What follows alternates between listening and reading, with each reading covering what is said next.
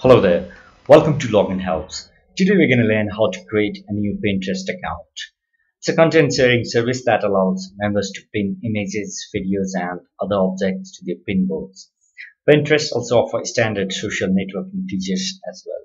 So let's get started and get a new account. Type www.pinterest.com on your web browser. And you can also log in Pinterest with your Facebook account as well. Just click continue with Facebook and your account will be automatically signed in. So here's the sign up.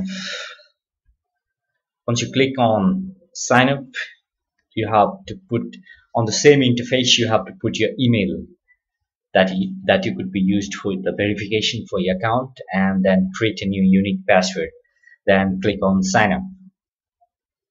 So that's how you get a new account. Thank you very much for watching.